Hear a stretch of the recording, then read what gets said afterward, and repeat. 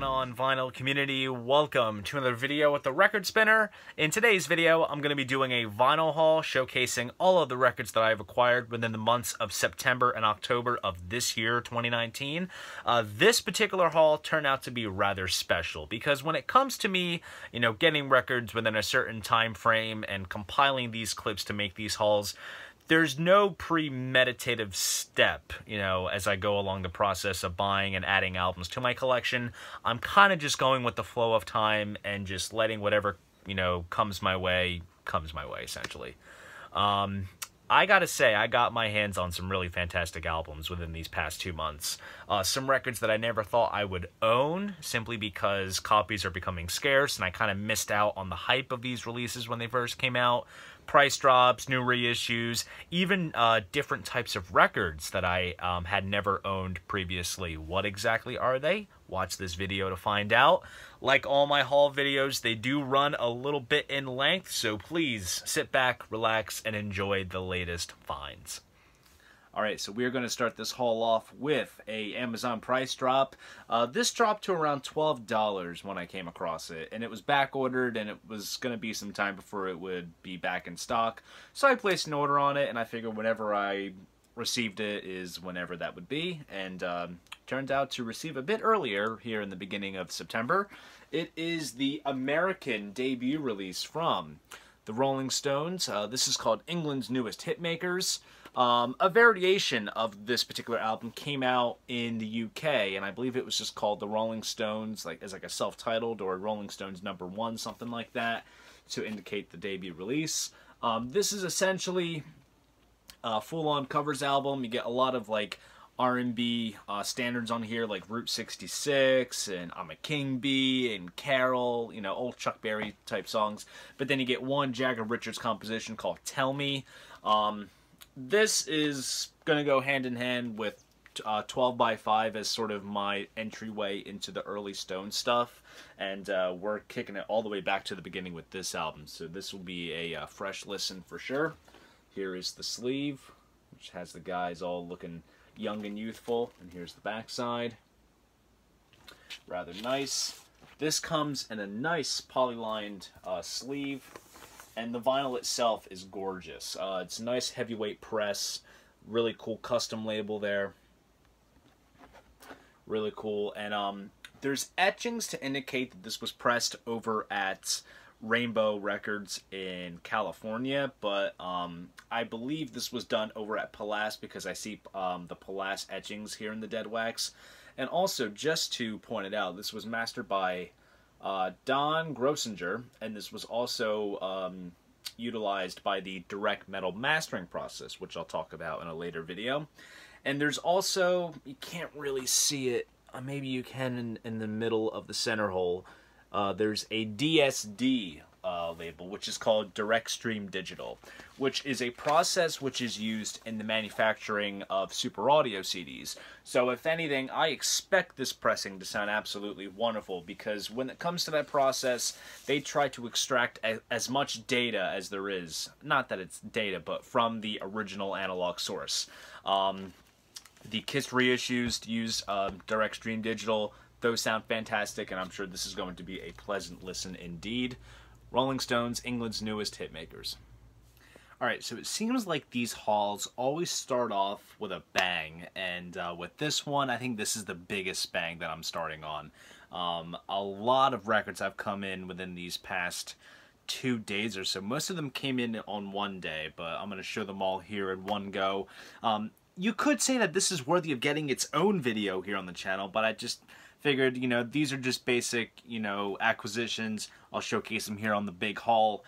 This first one is one that I placed an order on through a seller on lp.reverb.com, and I had a $10 voucher, which got me $10 off the order, which brought it down to a price which I thought was rather low, just in general for this particular pressing, because I've not really seen it drop elsewhere, and this filled a hole in my classic overall Kansas collection, and that is the live album 2 for the Show. So this album came out back in 1978. This was recorded during the Point of No Return tour. fantastic set list, essentially the key component tracks in that whole sort of early phase of the band's career. You get your Song for America, which opens the album, Paradox, Icarus, Portrait, Journey from Mariabron, Mysteries and Mayhem, I mean Closet Chronicles as well. There's a fantastic version of that on this album. This is truly phenomenal stuff. This is the Friday Music version, which was done back in 2015. Comes with the classic trippy kind of looking gatefold. And we also get a rather nice little fold-out insert, which has what would be on the inner bags with the original album. So they put them here as an insert, which is nice.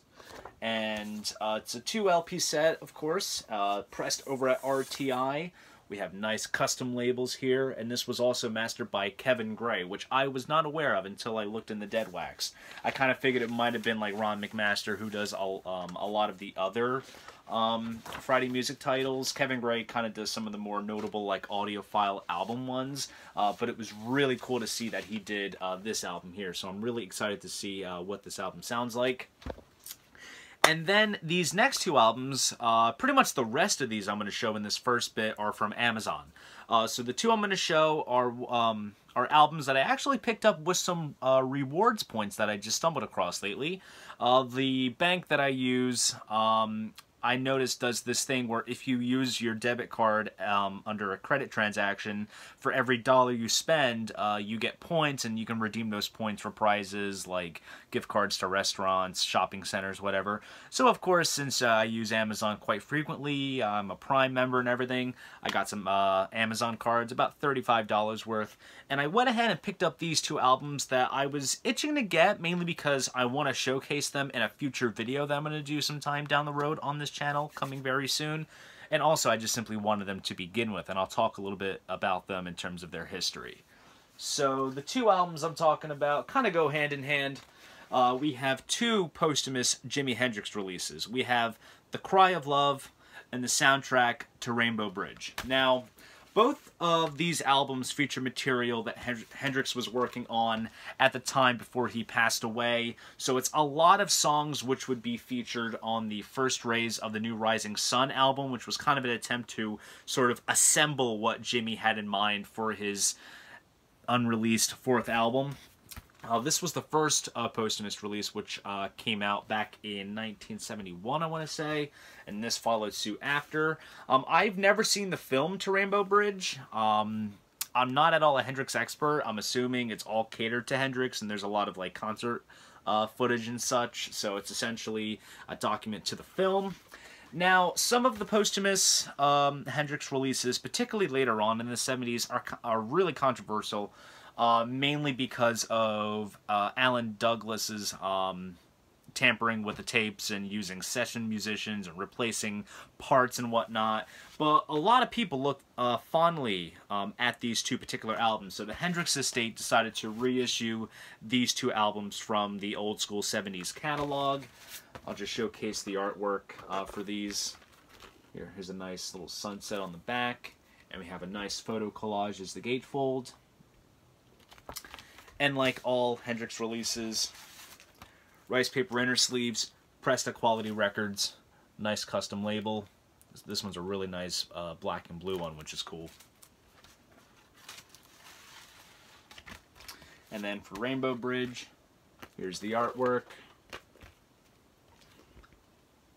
Some snapshots from the film.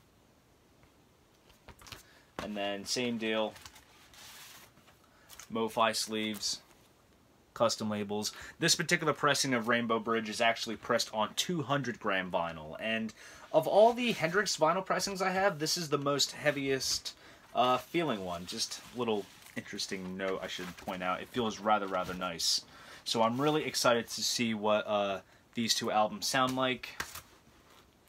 And then up next was just a price drop that I just bought out of pocket. $14 for a 2 LP set. I've seen this thing go for about $25 as like a high average, and I figured I'd jump on the opportunity. This is Playback, the Brian Wilson anthology. This is a 2 LP set of songs from Brian's solo career. It does not focus majorly on Beach Boy stuff. You do get like a small hint of that with Surf's Up and Heroes and Villains, but that's mainly because those two songs were on the Smile album that he had put together in like 2003, 2004. You get stuff from his first album from the 80s and everything that he's done since then. There's the Imagination album, there's also the Getting Over My Head album. There's also, what was it? Was it Orange? Oh, That Lucky Old Sun. That was the one. It had the orange on the cover. And he also contributes a couple of newer tracks on here as well. Comes with a nice gatefold of the man himself in the studio. You get the credits here. And then we also get a rather nice write-up on an insert, which includes photographs, which is really, really nice. Nice package overall. I'll showcase one of the LPs. Polyline sleeve. Nice heavyweight vinyl press. Custom labels included. Absolutely amazing stuff. In terms of Brian's solo stuff, I mean, of course, I'm a Beach Boys fan.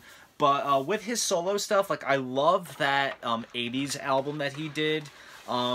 It's kind of interesting considering the climate around Brian's personal life at that time with Eugene Landy and everyone else. So you kind of have to take it for what it is. But honestly, there's brilliant work on there. But in terms of, like, after that album, I'm not too fond of his solo stuff. It's just simply because I haven't gotten to it. It's not that I have a distaste or a dislike.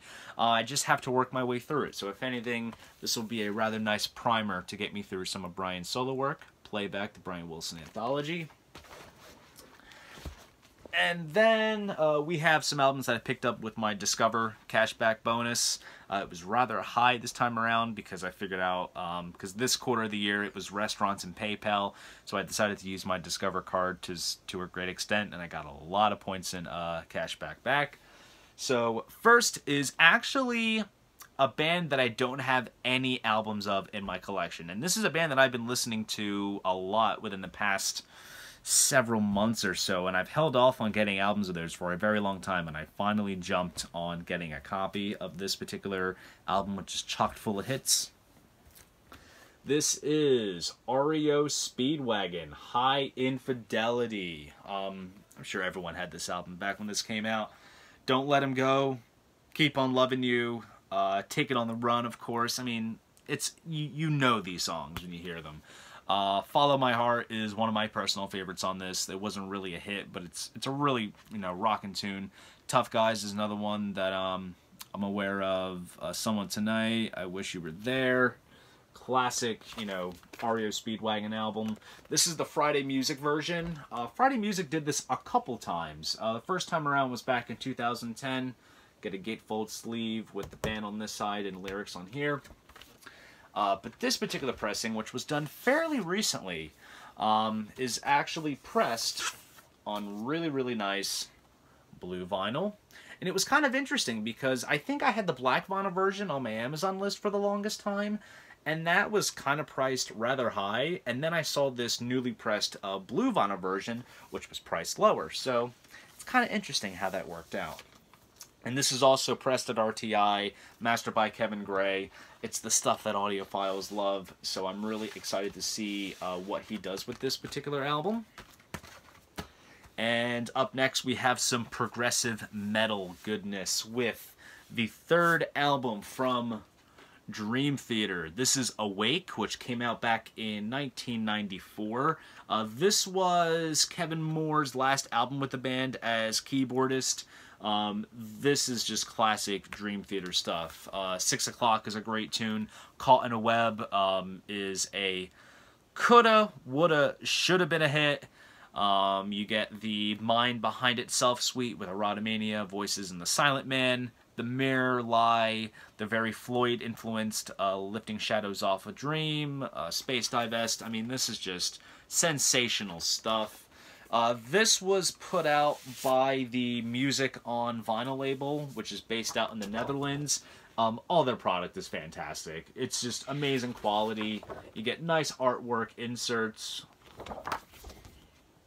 really, really cool stuff, and wonderful pressings. I think I mentioned this before. The pressing plant record industry is owned by Music on Vinyl, so all of the Music on Vinyl stuff is done over at Music Industry, and they're just absolutely flawless pressings, little to no surface noise, just amazing quality altogether. So I'm really excited to relive this album because it's been a while since I listened to it. I remember listening to it faithfully when I was in middle school. I was a really big Dream Theater fanboy back when I was in like 7th grade. And we are getting to the end of the Amazon stuff. This is Ramones Leave Home. This is one of the newer pressings that was done for it, remastered from 2018, I want to say. Fantastic sophomore effort from the Ramones. You get Glad to See You Go, Gimme Gimme Shock Treatment, I Remember You, Pinhead, Commando, one of my favorites, Swallow My Pride. It's a nice little poppy tune that they do on here. What's Susie is a Headbanger, Carbona Not Glue. I mean, it's just, those first 3 Ramones albums is the Bible to punk rock. Everyone goes on about the Sex Pistols and everyone, these guys had it down. This reissue comes with a rather nice printed inner sleeve here. So you have the lyrics on this side, so you can go ahead and sing along. And then we have a nice photo of the band. And then the vinyl itself comes on nice heavyweight black vinyl. This is on the, of course, on the old school Sire label there. This was pressed at Record Industry as well, and this was also mastered by Ray Janos, which is fantastic. Ray Janos actually engineered the Road to Ruin album, so it's kind of cool that he's also doing some of the vinyl mastering for some of the recent Ramones products, because he's done quite a lot. I think he's done all of the standard regular album reissues in the recent years, so I have no doubts that this is going to be a wonderful sounding pressing. And the last record I'm going to show in this bit is one that I actually picked up at a record store called the Record Museum in Berlin, New Jersey. The girlfriend and I, we did kind of like an early birthday celebration because my birthday falls on September 13th, which is a Friday the 13th.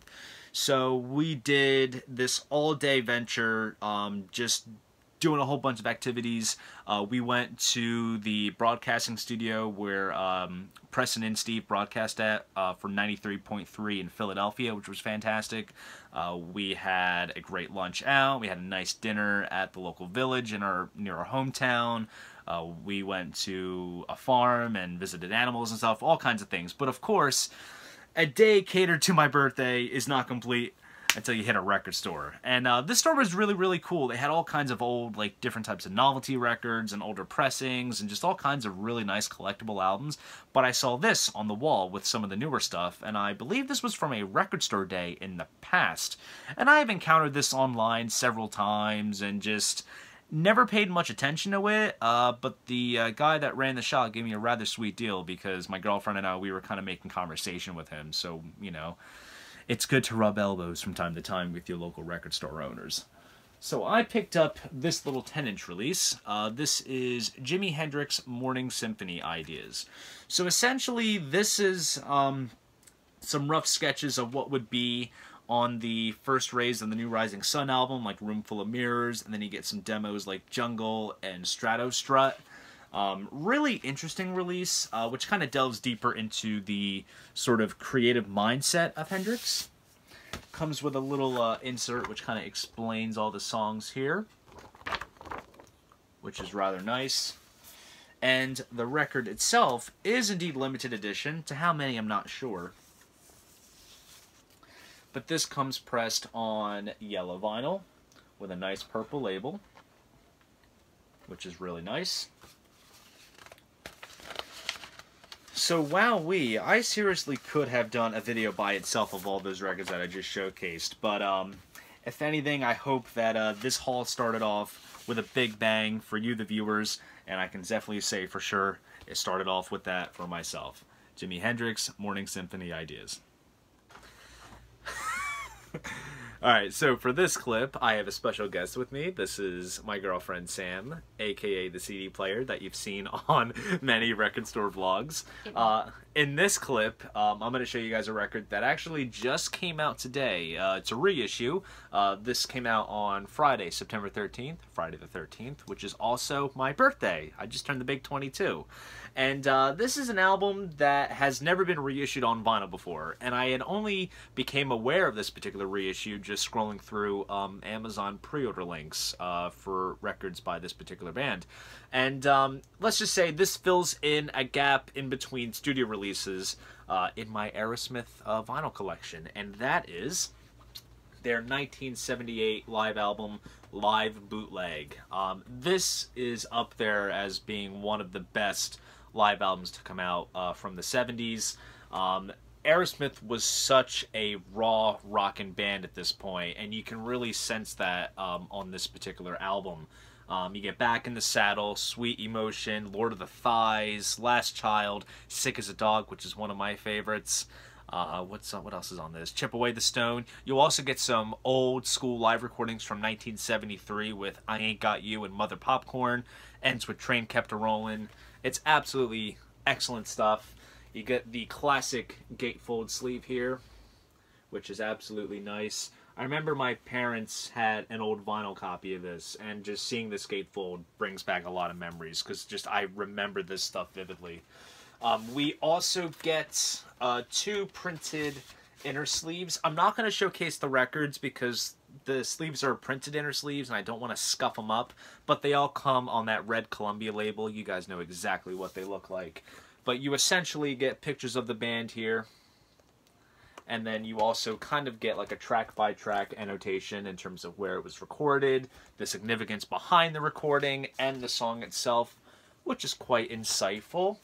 And the added bonus, and I was not aware that this came with original pressings, but it kind of made sense because I remember seeing this in the CD booklet when the CD was done back in the early 90s. This comes with a poster, which has some cool live shots on the bottom of each band member and a great stage shot right here. Absolutely great. This will look good in the bedroom. I'm kidding. I'm keeping this intact. So I am truly, truly happy that this album got a reissue, and this is one that I'm going to be most definitely excited to spin. Aerosmith Live Bootleg. Alright, so here is another new release, which came out on the same day as the Aerosmith Live Bootleg re-release, but I kind of received it a bit late. I received it today, which is Tuesday, September 17th. Better late than never, of course, and I think perhaps it was in high demand. Apparently it's back ordered on Amazon for about a month or so, so I guess a lot of people are going after it. It is the latest release from Alice Cooper. This is the Breadcrumbs EP. This is pretty much Alice paying a homage to his Detroit roots. He does covers of songs by artists such as the MC5 and Suzi Quatro. He has Wayne Kramer playing guitar on this release, as well as a member from the Detroit Wheels. So it's him pretty much, you know, paying his respects to that whole sound, which idealized the early Alice Cooper sound. We get a nice black, white, and red cover here. We have the eyes from the gatefold of Love It to Death. And inside we have a little insert here which promotes the Hollywood Vampires album, which Alice is in alongside Johnny Depp and Joe Perry. And then we have some advertisements for the Paranormal studio album and the live album, which came out sometime after the studio album. And it even says, excuse me, here, watch out for the new Alice Cooper album in 2020. So perhaps this is a hint of what is to come in the future. Nice printed sleeve here with the die cut for the label. And here is the vinyl itself. Nice piece of 10-inch vinyl. Custom white labels. And really quite excited to give this a spin. I was very pleased with the stuff that he did on the Paranormal studio album, so we shall see what this sounds like and if it is going to be a hint of what will come on his next record. Alice Cooper, Breadcrumbs EP. Alright, so here is an Amazon price drop that I've had my eye on for quite some time, and I just kind of figured that the timing was right to pull the trigger on it, because it was at the lowest price that I had seen it at, and it was at that for a couple days, and I just figured I'd pull the trigger on it, and I'm telling you, no bullshit when I say this. When that happens, like about a day later, it goes back up in price. Now, granted, it went back up a couple dollars, which is not too big of a difference, but a double album for $14 is not bad of a deal at all. So I picked up Elton John's Blue Moves, and the Elton John collection just seems to be growing and growing by the month. So I decided to give this album a shot. This came out around, I want to say, 76. And this was kind of the end of sort of Elton's sort of golden period, starting from Honky Chateau and going through like Yellow Brick Road, Caribou, Rock of the Westies. You know, this was the one album that did not reach #1, so things started to kind of slip for the time being. Of course, it's notable for featuring Sorry Seems to be the hardest word.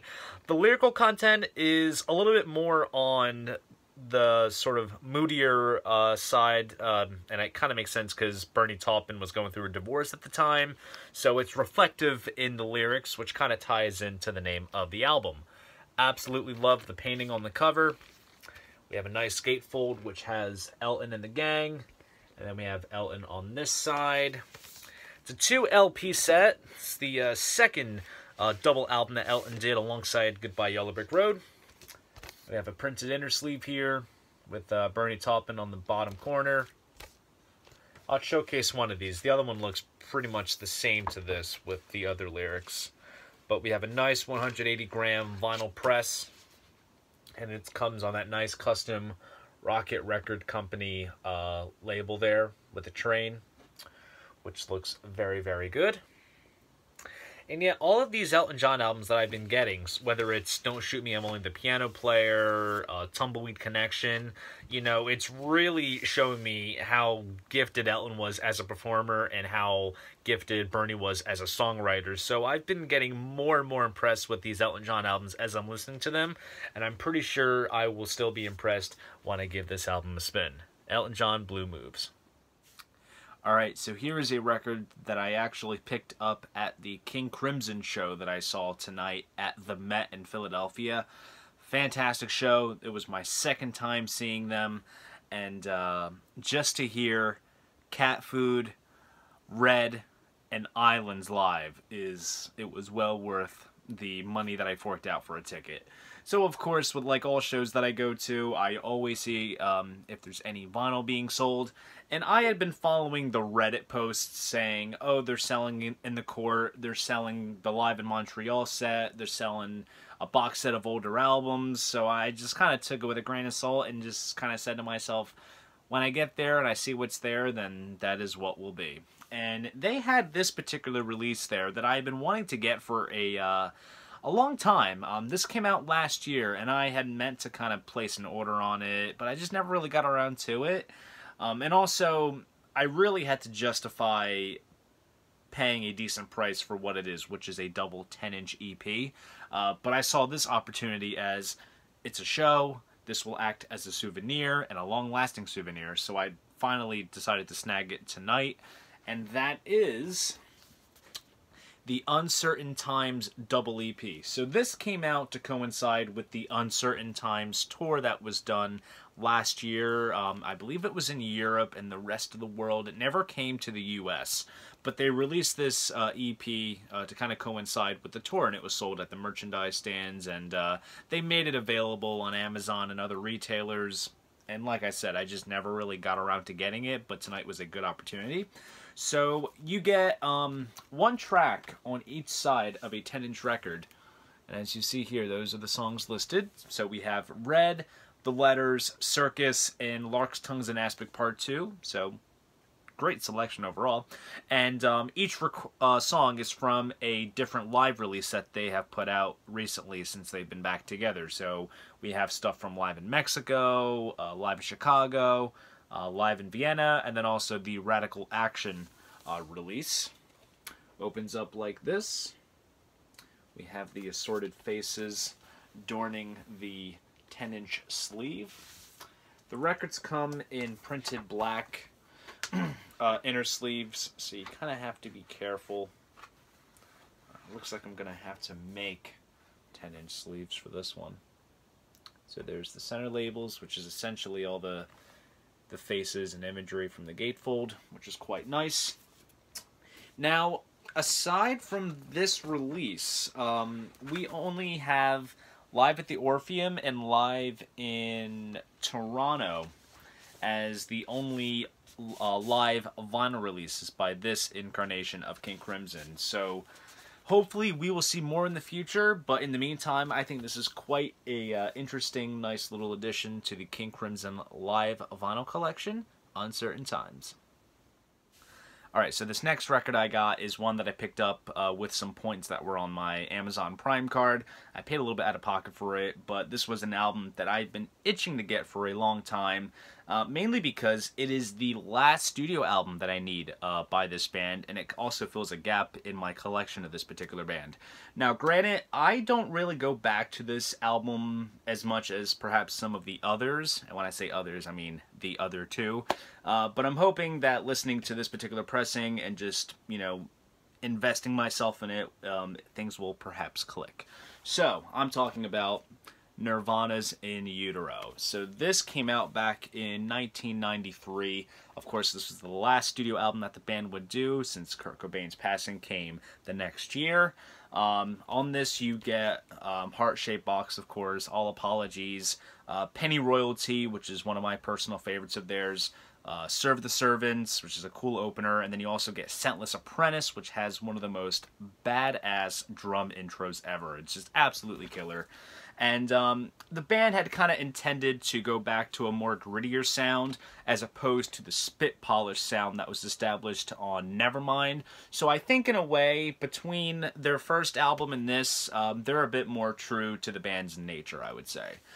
This is a recent reissue that was done by the Universal Back on Black series, which I believe was a couple years ago. Here is a printed inner sleeve where we have lyrics on this side and we have some photos here. Take out the vinyl, try my best not to scuff it. I say that after having taken the record out and then I put it back in the sleeve. Once I get to listening to it, then I'll put it in a nice anti-static one. So here is the black Geffen label, and honestly, I couldn't decipher exactly where this was priced at, but this is one of the most gorgeous looking records in my collection. Granted, it's black vinyl, but it just has a nice gloss finish to it. Like, I don't know, it just looks so good, and really nice condition too for having been in a printed inner sleeve. Perhaps this may have been recently pressed, I'm not quite sure, but just it looks absolutely beautiful. Now, in the past, I have encountered this album many times. I saw this particular pressing at a record store, which had it marked up for a ridiculous price. And then when I was working at Books A Million for a period, I had actually seen that we sold the 2013 remix, which was mastered at 45, and I figured when it came to this album, since, you know, I don't go back to it as often as some of the others, I figured I'd just stick with a basic 33 1/3 reissue of the original mix, and really excited to give this album a spin and invest more time into it. Nirvana's In Utero. Alright, so along with getting the Beatles Abbey Road 50th Anniversary 3LP vinyl box set today, I also received another reissue which also came out today, and is another one in a series of ongoing deluxe editions of classic albums from this band's particular catalog. And this time around, it is a live album, and we have a whole bunch of goodies that came with this particular package. So this is the Ramones' It's Alive. So this is the 40th Anniversary Deluxe Edition. And what's really interesting with this album is that this has never gotten a proper US vinyl release. The copy that I had prior, which I did in my vinyl giveaway, was a Music on Vinyl pressing, which is based out of the Netherlands. So when this was announced, I figured that that album would be a good contender for the giveaway, and I can get my hands on this particular version, which is simply not because it's a new version, but we also get 3 unreleased concerts, which were recorded at the time when this album was recorded. This was recorded at the Rainbow Theater in 1977 on New Year's Eve.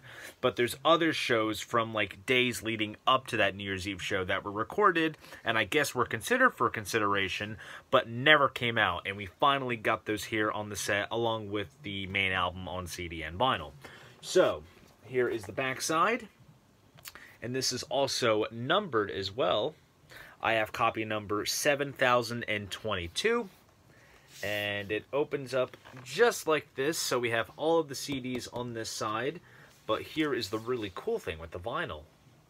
Opens up again. And there you have it. That is the gatefold with the original It's Alive album.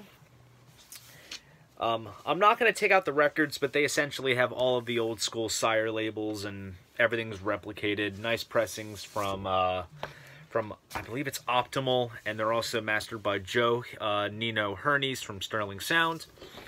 And we also get a very nice book, which has all kinds of photographs from the time. Nice little write-up by producer Steve Albini, who talks about the album. More photographs. And then we also get a little bit from producer Ed Stasium, who was behind the production of this record. Kind of gives a little insight on the UK tour that was going on at the time. Just a really nice read. I'm really going to enjoy digging through the essays in this, and also listening again to one of the best rock live albums of all time. Not just punk rock, one of the best live rock albums ever. So I'm so happy that they did the 40th anniversary treatment with this classic album, It's Alive. And we also have some really good deep discount finds. And I'm telling you, today was a great mail day overall, I should mention. So the retailer Import CDs was running a sale on their eBay page, which I actually stumbled across after joining Reddit. And I'm telling you, if you are not signed up on Reddit, do so now, because you can easily get your hands on some really great finds once you find out about certain sales and price drops and whatnot. So anyways, they dropped prices down majorly on select titles, and if you spent like $65 or more, you'll get an additional 20%. Needless to say, I did not spend over $65, mainly because I just really couldn't find anything that was of good value, because I didn't want to just buy stuff for the sake of just getting the discount. Like, granted, I could have, but I wanted to be smart with money. And let's just say with the prices of these albums that I got in general, I was very wise, and I thought getting them at these prices was absolutely justifiable. So, first up, I got these albums I'm going to show here for $7.50. And they are new pressings, shrink-wrapped and everything. For that price, I thought, why not? Give it a shot. And also give these albums a shot too, because these are 3 albums that I'm not too fond of in the Beach Boys' career, but I figured that this would be a great way to kind of get into the waters, so to speak. There we go. So we have this one here. This is the MIU album, which stands for Maharishi International University, which was where the album was recorded, probably due to Mike Love's suggestion. This came out in 1978. Brian has a little bit of input on this. Like, he did the whole Brian's Back thing with 15 Big Ones. He did Beach Boys Love You, but then after that, kind of fizzled out just a little bit. And on this, you got Come Go With Me, like that's the hit off of this. Hey Little Tomboy, I know that's Brian's contribution. Kona Coast, which is a Mike Love thing. It's essentially following the tracks of the whole nostalgia thing that these guys were really, you know, riding the coattails on, especially at this part of their career. You know, still making music, but just not having that appeal that albums like Pet Sounds and other subsequent works had, just in terms of being innovative. But that's not to say that the songs are bad. I mean, I've heard bits and pieces of this album, and I enjoyed what I heard. It's just, you kind of sense that feeling. But anyways, we have a printed inner sleeve here, which has all the lyrics and credits. All the labels between these 3 albums are on the Capitol Brother Records label. I'll showcase one of them. I'm not going to showcase them all, but you'll essentially see what they look like. Right there, you can see my my light right there. Nice pressings indeed. Nice heavyweight pressings. And then the other album next up in the sequence is LA Light Album. This came out the subsequent year in '79, and at this point they brought back Bruce Johnston as being sort of a working member within the band and contributing ideas. He's back in the fold. Apparently Carl and Dennis were kind of not so involved with MIU, so they brought Bruce in, and Brian's involvement's really getting diminished. So it's kind of a weird kind of flux kind of period with these guys. Good Timin' is the notable track on this, and you also get, I think it's a 10-minute disco version of Here Comes the Night, which is a song which is on the Wild Honey album from 1967. And honestly, that is a fantastic track on that album. But the disco version, it's a product of the time. Now, this includes a really, really nice picture sleeve with various live shots of the band. Pictures I've certainly have never seen before, which is really nice. Comes on the Capitol Brother label. And then the next one up is Keeping the Summer Alive. Now, right off the bat, I absolutely love this cover. So it's as if like they're in a snow globe kind of dome setting, and it's like summer inside of the dome, but then you have the snow in the wintertime atmosphere outside of that dome. So they're keeping the summer alive. Get it? Here's the backside. And what's on this? We have Endless Harmony. That's like the notable one on here. School Days, which is the Chuck Berry cover tune. That was like Brian's suggestion because he was really big on doing the covers and whatnot. Oh Darlin', Keeping the Summer Alive, of course, the title track, Going On, Sunshine, the typical stuff. And then we have another printed inner sleeve here with various photos of the band in the studio. So yeah, like I said, when it comes to some of the late 70s going into the early 80s Beach Boys stuff, I'm not too fond of it. I mean, I've heard bits and pieces on various compilations and box sets, and I liked what I heard, but digging into these albums more, I think, will be quite the mission when it comes to spinning these three albums. And then along with those albums, I got this one for a whopping $9, which compared to the $30 price tag that it normally has, absolute bang for the buck, and I figured for that price, why not? So I got the Beach Boys with the Royal Philharmonic Orchestra. Now, I remember when this came out. This came out just about a year ago, and I was seeing a lot of hype around it, and I thought it was interesting what they did with the bare vocals of the Beach Boys. They kind of stripped away some of the Wrecking Crew backing tracks and just added orchestrations, which I think works rather well. It's a different take on the music, but I didn't really go too crazy getting it when it first came out, and they recently did a orange vinyl color variant for this, and I had it on my Amazon list just thinking maybe one day, but when I saw this for $9, you know, I'm all about the sound quality. I'm not dead set on getting color variants if there is a cheaper alternative out there, but if I don't have something, and you know, I have my rules when it comes to it, but basically this is the standard black version. And, yeah, we get a decent selection of tracks. You get your hits like Kokomo and, you know, God Only Knows, Wouldn't It Be Nice, California Girls. But we also get some rather interesting tracks like Here Today, which is on Pet Sounds. It's one of the more obscure tracks on that. You Still Believe in Me, which is on Pet Sounds as well. And a really nice edition of Bruce Johnston's masterpiece, Disney Girls, from the Surf's Up album. So, really nice selection. Here is the gatefold, which kind of has a track-by-track breakdown in terms of who did what. And the orchestrations, if you're curious, were recorded at Studio 2 at Abbey Road, which I believe was the Beatles studio. And even Pink Floyd did some work there as well. Comes in nice polyline sleeves. And here we have the vinyl itself on nice custom orange labels there, which is quite good. back.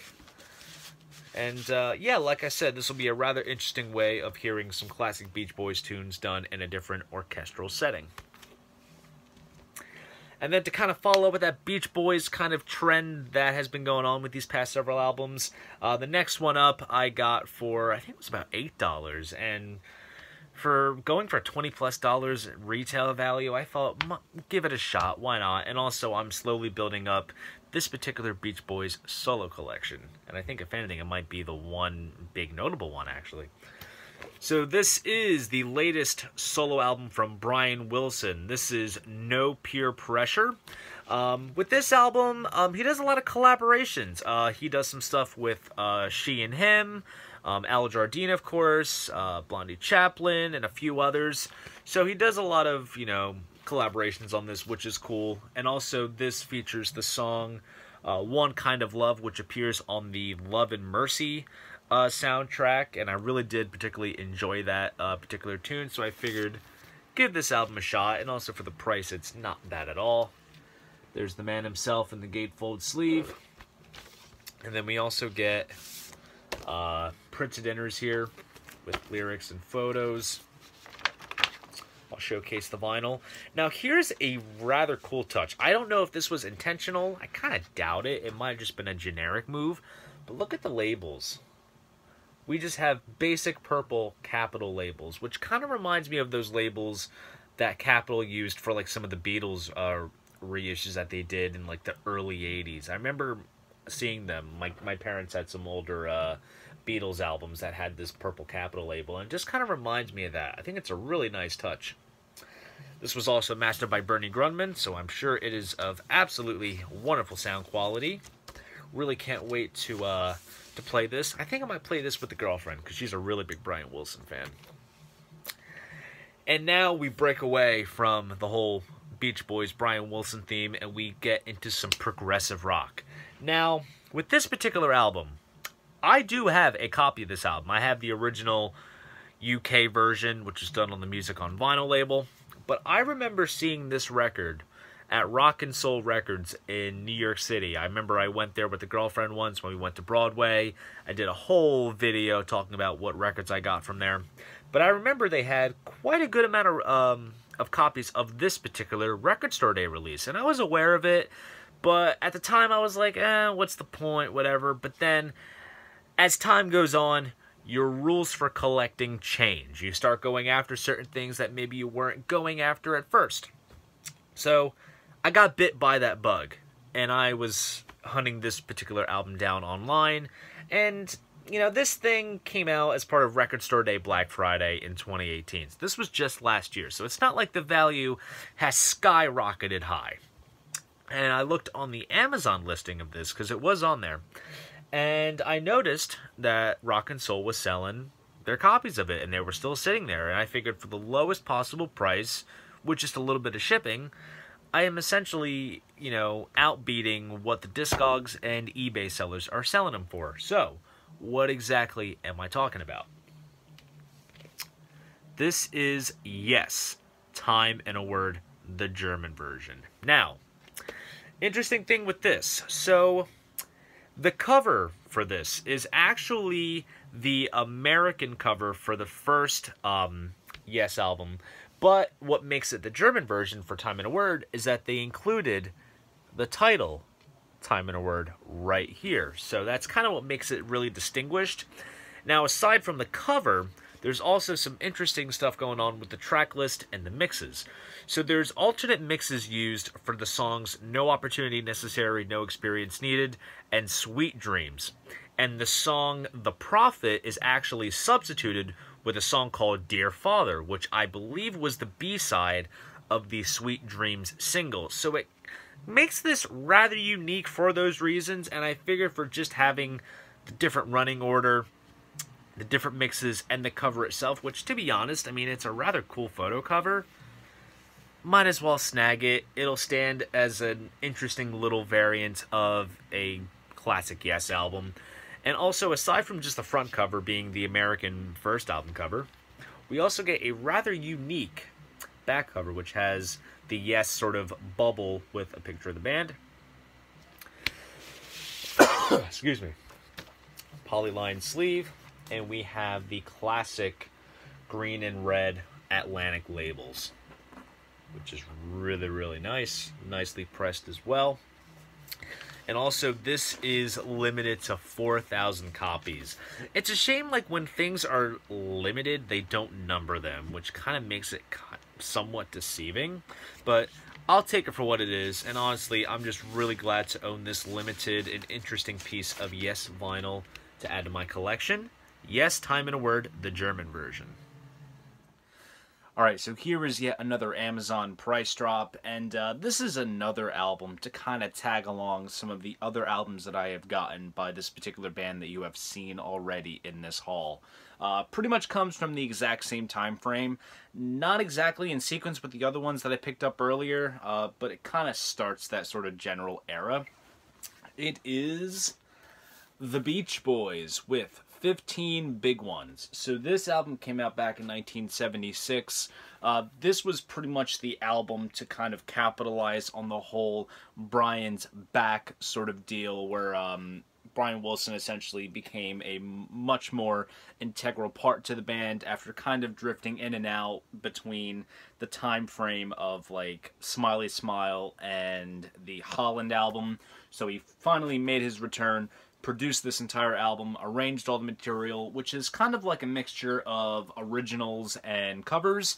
The most notable covers on here are, there's Rock and Roll Music by Chuck Berry, Phil Spector's Chapel of Love, let's see, what else is there? Palisades Park, and then of course there's some originals on here like It's Okay, That Same Song, Back Home, just a really, really great mid-70s release from the Beach Boys themselves. Here is the Olympics-style kind of cover with the rings and each of the band members. Backside, which has all of the credits right there. And then what I love the most about this artwork is the gatefold, which is a really nice photo collage of various photos from the times, past and present at the time. So like you see, there's Murray Wilson, that was the Wilson's father. You have ticket stubs on the bottom. And then there's a picture of Brian in the bathtub with one of his daughters. And then of course one of my favorite pictures, which is this picture of him holding the gold disc for Endless Summer in his pool. Just really nice collage. And the vinyl itself, nice heavyweight 180 gram press. And it's on the Brother Records Capitol label there. And this dropped to around $13 on Amazon. And I had like $8 or $9 as part of my Discover cashback bonus thingamajig. So I just paid a little bit out of pocket for it. But I figured for the price and just simply for the fact that I've been on such a big Beach Boys kick, I might as well snag this album and add it to the ever-growing Beach Boys collection. 15 Big Ones. Alright, so we got some really awesome finds today, and this particular one that I'm going to show first came from the Postal Service, and this was a really awesome eBay find that I stumbled across lately, and it's been kind of a manhunt because there had been a couple of releases like this that have come out on record store days these past couple years. And I did not pick them up at first, mainly because I had already had releases in my collection already of albums that pretty much bared the exact same track lists of these record store day releases. So I just didn't really see the need to pick them up. But as you get older, as a collector, your rules start to change, and you start wanting certain things that you just kind of ignored at first, and you kind of have to sift through the aftermarket and try to avoid paying the exorbitant prices that these things usually tend to go for. But considering this came out as part of Record Store Day 2018, the value has not surged incredibly high quite yet from what I have seen personally. I say that only having paid $30 to $35 for this particular record, which I think is close to what the retail value should be, I think, for this. I don't know exactly what it was going for on Record Store Day 2018 when this first came out, but needless to say, it's in my collection. And that is David Bowie, Welcome to the Blackout Live London 78. So this is taken from the Isolar Heroes Tour, which was recorded in America for the stage album, which is what I have in my collection. I believe it is the 2017 version, where they basically resequenced it to match the show, and they included some other songs that weren't featured prior and whatnot. This release here bears the exact same track list, so there's nothing different between the two, except with stage being recorded in America, this focuses on one concert at Earl's Court, which was back in '78, and this was actually mixed by, I believe it was Bowie and David Richards back in 1979. For what use, I'm not quite sure, but the Bowie camp has had it in their archives, and they decided to deliver it on Record Store Day 2018. And very basic black, sort of minimalistic black and white type of sleeve.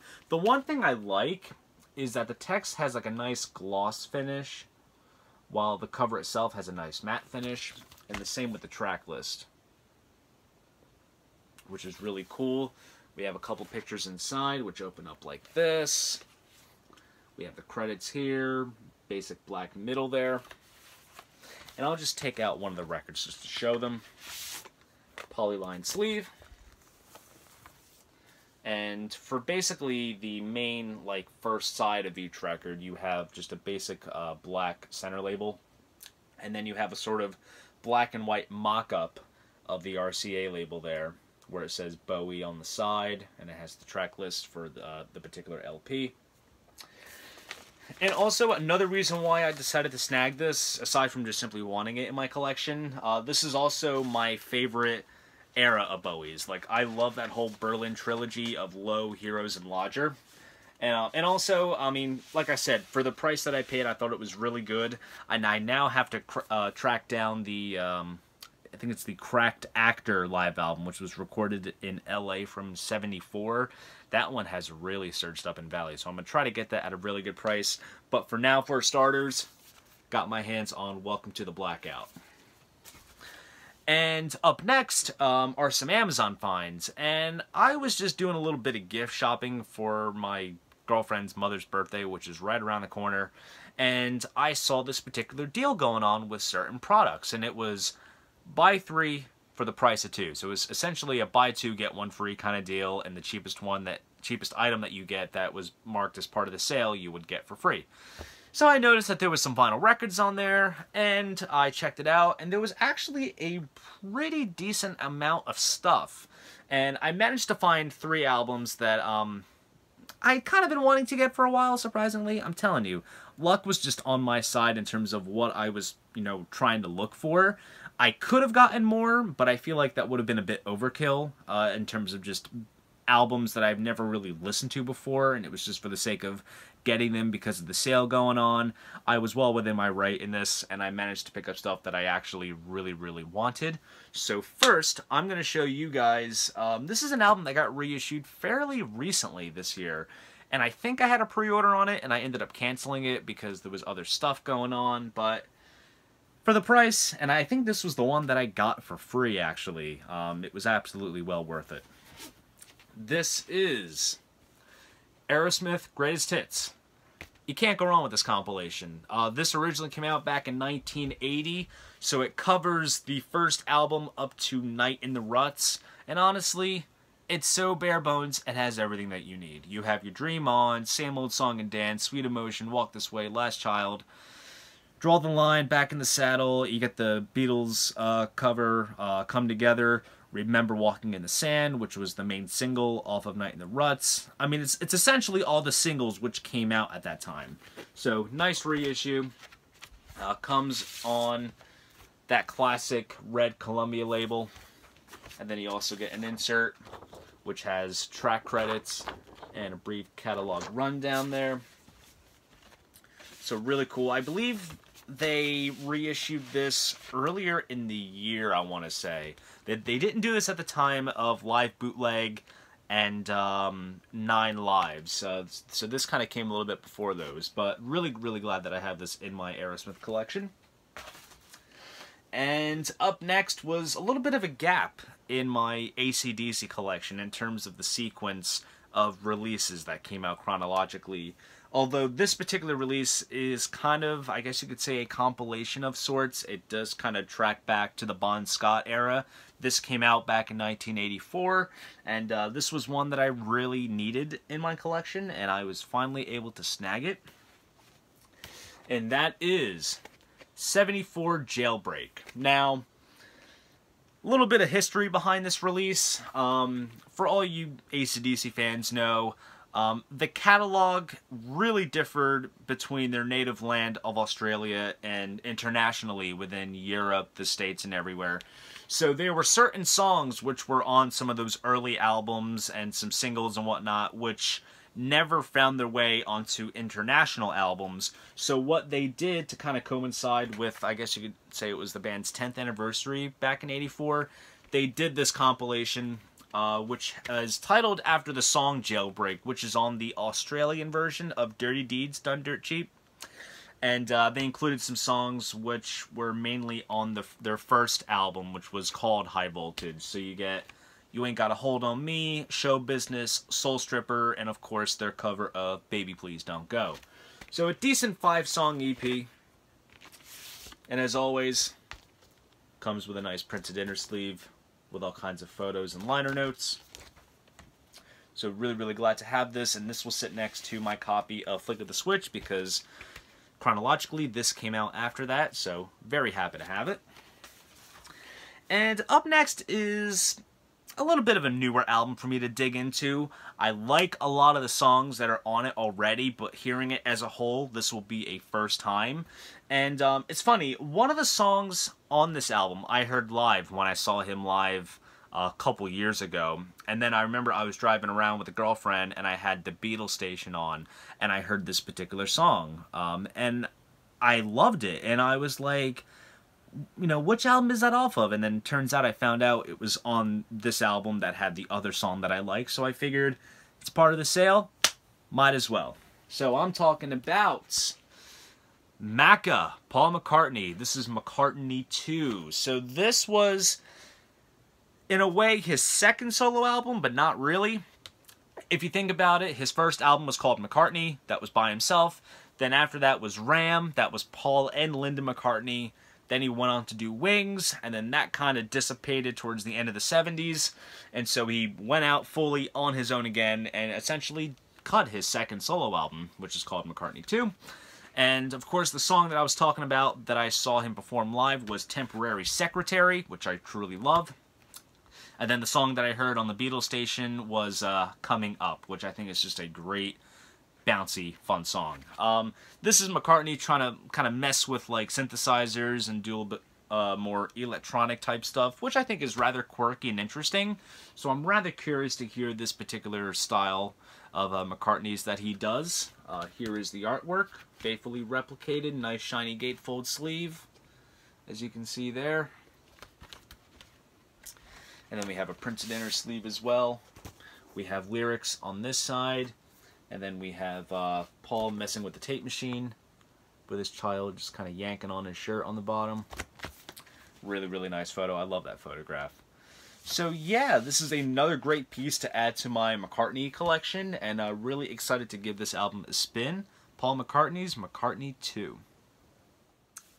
Alright, so here is a record that I picked up at the FYE that I work at, and I did not see myself picking this album up. It was kind of a case of, I remember seeing it there, and if it's there, great, I'll snag it. If not, no big deal. And I guess luck was on my side in this case. So, I remember when this particular record came into the store and when it came out, because it was a new release this year. It came out around May of 2019. And when I saw it, I thought, oh, that's interesting. I can see how it would sort of have its, you know, its audience and its appeal. But then it wasn't until I started watching the show that it started to kind of click, and it made sense why people would be into this particular record. And, of course, aside from the subjects and the plots that this show was kind of based around, the music gravitated me, and it is so bone-chilling, and it's so fitting for this time of year around Halloween. It's not by any means a Halloween type of album, but it suits the mood. I am talking about the soundtrack to, and you guys are probably going to laugh, Unsolved Mysteries. Honestly, the cases that this show covers is just so interesting, and just to get behind the sort of psyche of some of the people that, you know, commit crimes, disappear, and whatnot. It's just so interesting and from a human consciousness perspective. But the music on this is just absolutely, like I said, bone-chilling. It is so eerie and just so... You kind of don't want to be alone in your house when you listen to this. It's very unsettling, but then again, very enjoyable as well. So this is just a basic single LP collection of a bunch of songs based off of certain scenarios that are showcased in the show. Comes with a nice kind of gatefold, and you can see someone's in bed watching TV. But then again, you see, can you catch it? There's like a little hand reaching out in the window there. It's so creepy. Now this is an FYE exclusive pressing, which is limited to 500. As you see, there's a printed inner sleeve, which kind of has like TV dialogue on the screen, like the what's going to be played for the night schedule, which is kind of cool. But what makes this unique is that it is on sort of clear, glow-in-the-dark kind of vinyl. It's obviously like a translucent clear kind of vinyl, but you see flecks of like glow-in-the-dark, you know, colors in there. You really need to shine a good light on it for a while and then shut your lights off in order to get the effect. So I'm probably not going to feature it in this little haul, but believe me, I tried it. It just takes a little while, but it's kind of faint. Like, it's not a full-on glow-in-the-dark kind of album. You just see kind of spots.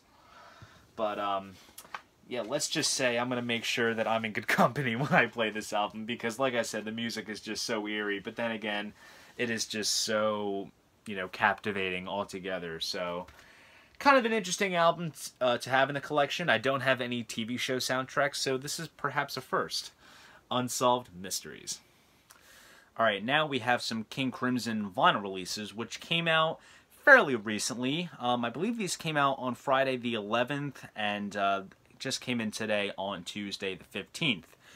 Ever since 2010, DGM and Robert Fripp have been putting the Crimson catalog back onto vinyl. It's been a very successful reissue campaign, and I did a whole video talking about these reissues. If you want to peel back on my channel and check that video out, please go ahead and do so. And the studio catalog is now complete and is all out on vinyl. And with this last batch of albums that got released, they were actually vinyl debut releases because there were no vinyl versions made available at the time when these albums first came out. So the first one I'm going to show you guys is 1995's Thrack. Now, this album is the only one to feature what is called the double trio formation, which consists of Robert Fripp, Adrian Belew, Trey Gunn, Tony Levin, Pat Mescolato, and Bill Bruford. So you have 2 guitarists, 2 bassists, and 2 drummers. And you think, how could that work? And when you listen to this album and you hear the way that it's mixed, it just works perfectly, because on the opening track, Room, everything starts out right in the center, and then you sense this sort of diversion, and you have a trio of guys on one side and a trio on the other, just clashing and meshing with each other. It's such an interesting listening experience, and you can essentially see the outline of the double trio formation on the back here with the way the band members are listed, so you pretty much know which members are playing on which side. Notable tracks on this album is, of course, the opening track, Room, the single Dinosaur, Walking on Air, the title track, Inner Garden, Sex, Sleep, Eat, Drink, Dream. Musically, it's kind of a mesh between the old heavy sound that they established on Red and the sort of 80s sort of rock gamelan sound which was found on Discipline. Now, these this last batch of King Crimson studio releases on vinyl are expanded editions. With this album, the album Thrack takes up 3 sides, and then on the 4th side we get some tracks which were on the EP called Room, which came out back in 1994, which was kind of the precursor to Thrack. And then we also get the track Inner Garden, the complete version, which is found on the Thrack box set of everything, the studio and live stuff. Nice gatefold sleeve here, which has lyrics and credits to the album and some artwork. All the records come in these really nice, nifty, printed polyline sleeves, which pretty much promotes the catalog, the tour boxes, the live releases, the boxes full of everything and whatnot. We have nice 200-gram vinyl pressings with custom center labels for each side, consisting of the album artwork. And then we also have the second one here, which I'll show.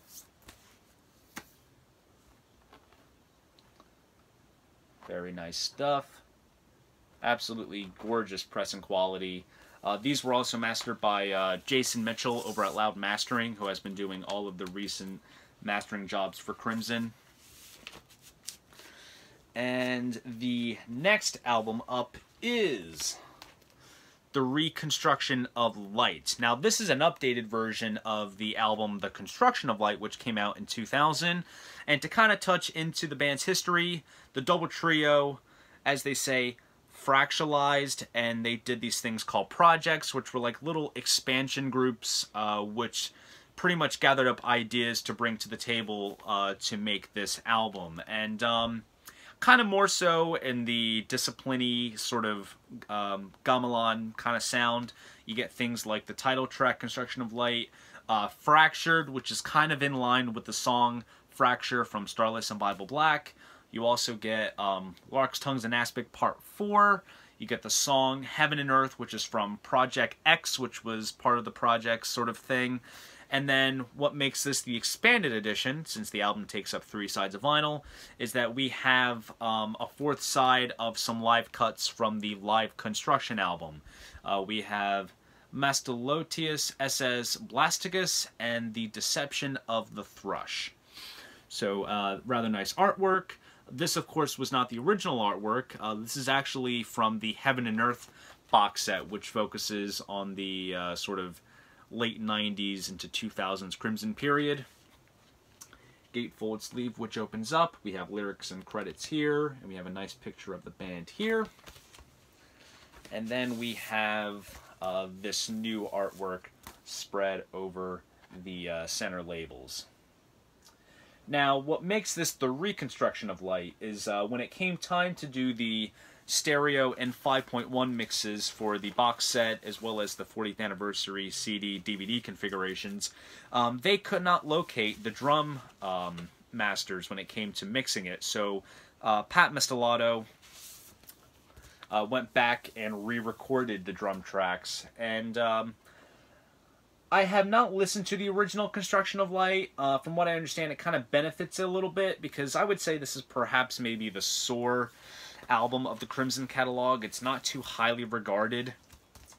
And also, I should mention that after the projects were done, Bill Bruford left, and then Tony Levin had some obligations, so the lineup for this album and the next one that I'm going to show is Fripp, Ballou, Gunn, and Mastelato. So that's the Reconstruction of Light. And then up next we have 2003's The Power to Believe, which is as of now the last King Crimson studio album. This album is insane. It starts off with Power to Believe a cappella, part 1, which is kind of spread across the duration of the album. Level 5, which is essentially Lark's Tongues and Aspic Part 5, which is a, pardon my French, fucking powerhouse of a track. It's absolutely insane what these guys do on this track. Eyes Wide Open, electric, happy with what you have to be happy with. Just absolutely great early 2000s Crimson stuff. Now this is expanded to feature the Sustainzy suite, and then on the 4th side we have some tracks from the Happy with What You Have to Be Happy With EP, which came out before this album came out. So here is the artwork, and then we have a gatefold sleeve which has credits and a really nice modern shot of the band. And then showcase the center labels here.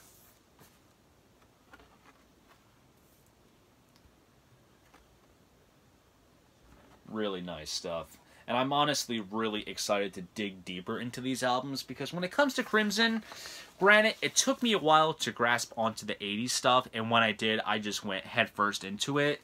And this particular period is not one that I am fully wrapped around yet. I would say, if anything, I am very much fond of the stuff found on Thrak and Power to Believe. Construction of Light, not so much. But in terms of some of the, deeper tracks that don't really get discussed too much, that aren't found on compilations, it's going to be a fresh listen indeed. And I'm actually quite excited, because I've heard wonderful things about some of the tracks on these albums. Particularly Deception of the Thrush is highly regarded, as well as parts of the Power to Believe suite on this album. So, really glad to see them complete the studio catalog back on vinyl. And wonder what other reissues they'll do. We shall see in the future, but absolutely good stuff. So glad to have all of these albums on vinyl to complete my King Crimson studio collection. Alright, so here is a rather interesting record that I just added to my collection, and it actually stands out as being the first non-music record in my collection, which is a bit unusual, but it stands out for that reason. I am a huge fan of this particular series/franchise, and when I saw that this was getting a release, I kind of thought to myself, do records of this type actually exist? And it turns out they do. So I just was not aware all this time. So I mainly picked it up just because I'm a fan of the series, and also since I'm a vinyl collector, it serves two great purposes. So what exactly am I talking about? It is the vinyl audiobook to Lemony Snicket's A Series of Unfortunate Events, The Bad Beginning, which is the first book in the 13-book series. Now, if you are a bibliophile, I'm sure you know what this series is about, but to those that are not aware, it follows the trials and tribulations of a set of orphans, Violet, Klaus, and Sunny, labeled as the Baudelaire Orphans, and also follows the activities of the main antagonist, which is Count Olaf, who is after the children's huge, massive fortune, because the children's parents passed away in a fire, and they're sent to live with a whole bunch of different guardians and whatnot. Just a very interesting, in-depth narrative. And I loved the book since I was a kid. Everyone was into like Harry Potter and wizardry and this and that. For me, I really gravitated towards this because it just had this really cool gothic steampunk vibe to it.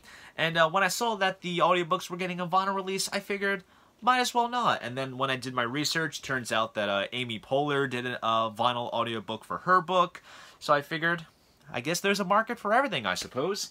What's really cool about this is that the narrator is actually Tim Curry of Rocky Horror and Home Alone fame, so I thought that was pretty cool.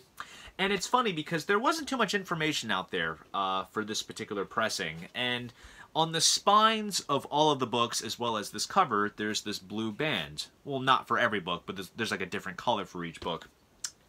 And it kind of got me thinking, to make this kind of unique, it would be cool if they did colored vinyl for each, I suppose they're doing the entire series, for each book, and match it with the color of the spines. And needless to say, when I took the record out, it does indeed come on colored vinyl. Now, this is a bit more of a teal aqua kind of color, so it doesn't really match the spine too much, but it somewhat does in a lighter shade. And I absolutely love the center labels. You got Count Olaf there on the A side, and then you have the orphans on the B side. So like I said, I take it that they'll be doing the entire series on vinyl audiobook. And you bet I will be buying it all because, like I said, I'm a big fan of the series. And also, I don't think I've actually ever heard the audiobooks. I never have. So this will definitely be interesting. Kind of cool to deviate from the norm of having essentially all music in my collection, and branch out and have some vinyl audiobooks with Lemony Snicket's Series of Unfortunate Events, The Bad Beginning. Alright, so here are some albums that I got with my Amazon Prime card points that I accumulated over the past month or so. Interestingly enough, both of these albums are compilations. I kind of noticed that once I was ready to check out and just finish the deal. But I was kind of contemplating on what I wanted to get, and it's always a situation where if I'm given an amount, I'm always going back and forth over, what albums do I want? What have I got lately? Try to get all different artists, whatnot. And needless to say, I actually got an album from an artist that I already have one album of, and I definitely want to get more in my collection. It's just a matter of figuring out where to go, where to start, and where to branch off to from there. So I figured I'd just take this opportunity to actually dig into the band's earlier catalog when they were on a different label with r.e.m's Eponymous. Now, this came out back in 1988. This was right around the time of the Green album, which was the band's first album with Warner Brothers, and this was at the end of their term with IRS Records. They put together this little compilation, and to be honest, just right off the bat, I know the songs, Radio Free Europe, of course, the one I love, and It's the End of the World as We Know It, but aside from those notable tracks, from the early period, I'm not fond of much else, and I'm actually quite curious as to see what is beyond just those main sort of hits that everyone kind of knows of from this period. Also, we have a young Michael Stipe on the back, which kind of looks like the kid from Stranger Things. You can kind of see the resemblance there. Comes in a printed inner sleeve. We get track credits on this side, and we have some photographs of the band members here. I'm going to try to be very careful extracting this because this paper material is very frigid. And here we have the silver IRS label there, which is quite cool. Very, very nice. So I'm sure once I give this a listen, it'll determine, where should I go from r.e.m's early stuff. If anything, Document, I know, is the notable one, which has the one I love, and It's the End of the World. But in terms of everything else, I'm not quite fond of. So perhaps when I give this a listen, that will change. So I got some r.e.m. And up next is actually a band that I don't have any records of. So this is a first. And to be honest, when I saw which tracks were on this, I was kind of contemplating getting this band's, 2 records. I'll point out those albums once I explain what's on this album.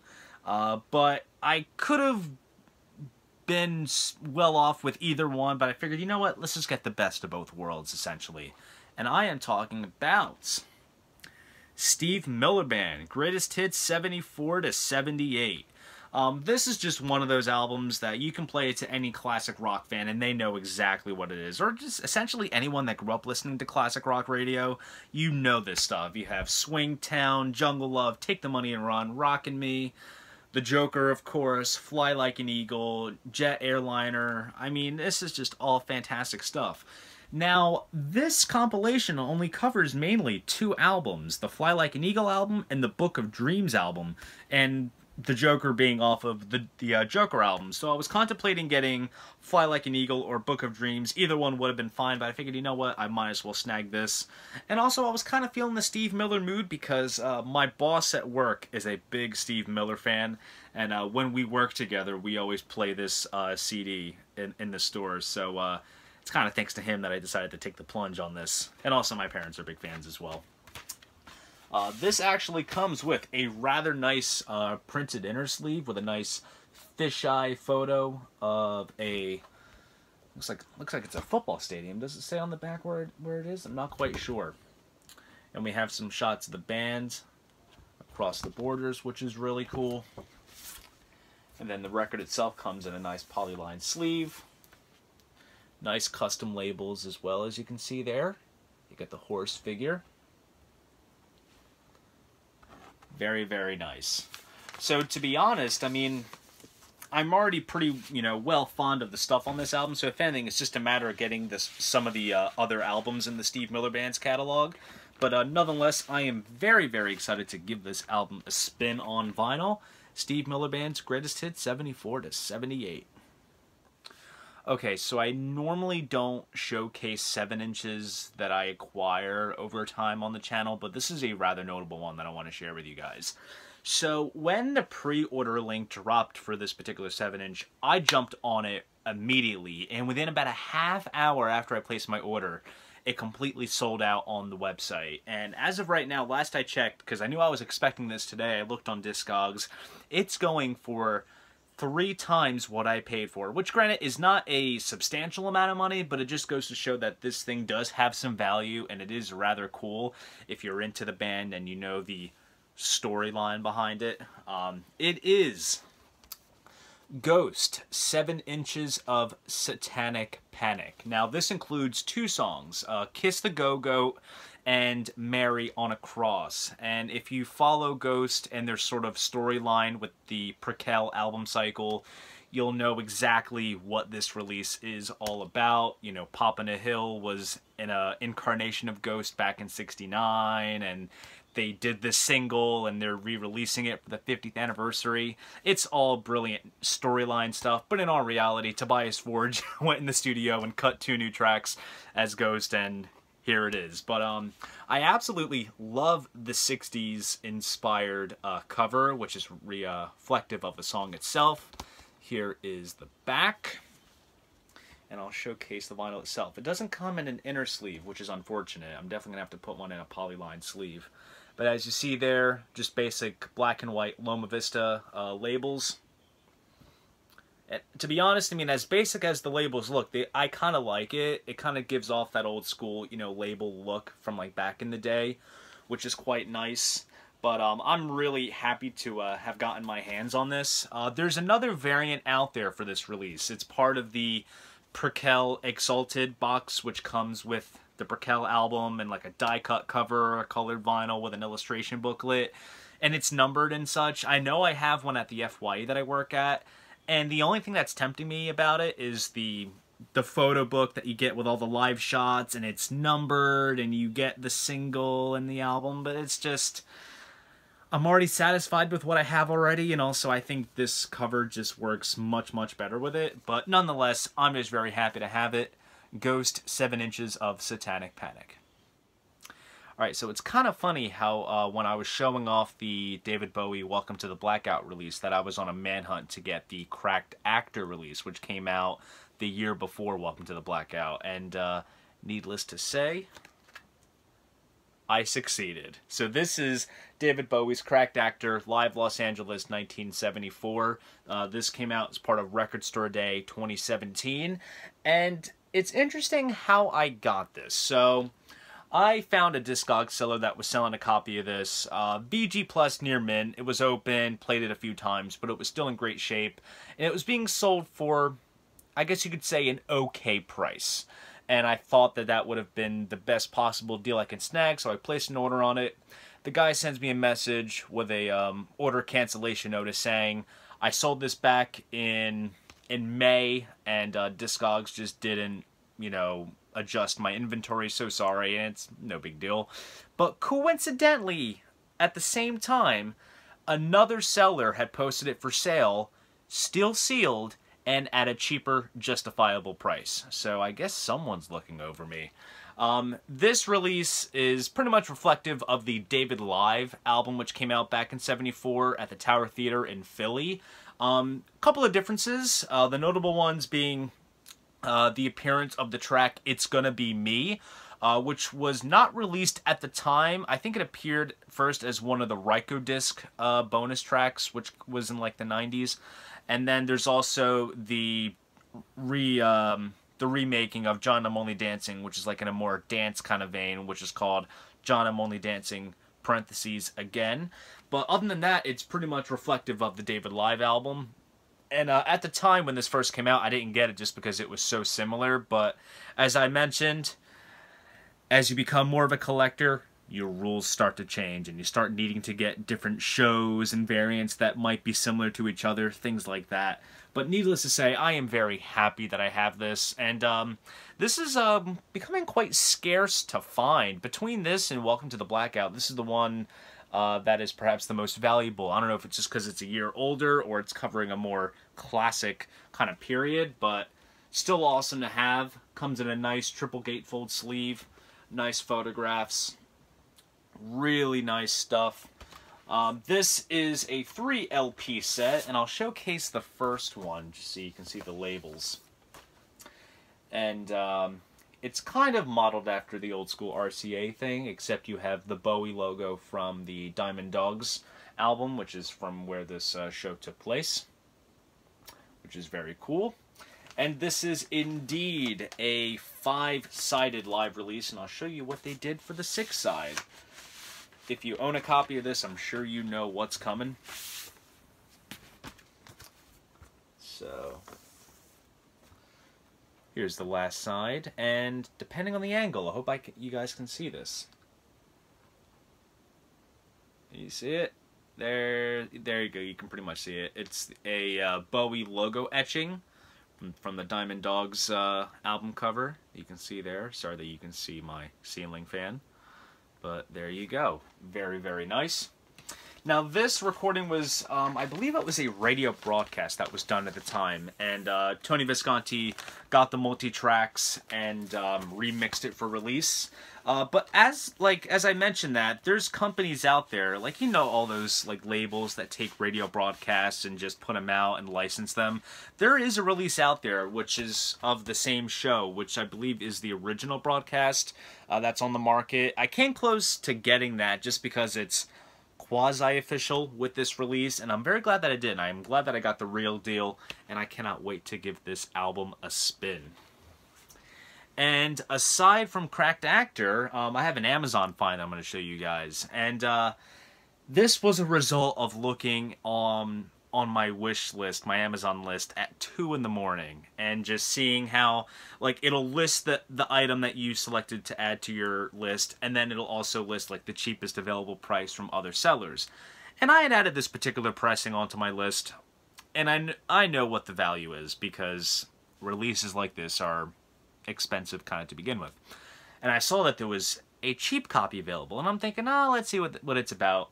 It was an Amazon warehouse copy, used but like new, and I thought, let me take a chance on it, because sometimes, depending on Amazon, they might send you like a wrong version of what you had originally ordered. Like, let's say for vinyl, it could be like an older pressing, or just something that is not what you intended on receiving on what was listed.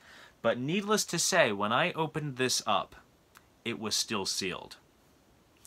Check this out. I paid $25 for this. Billy Joel Turnstiles, the Mo-Fi pressing. This sucker was still sealed, and I understand why that it was used.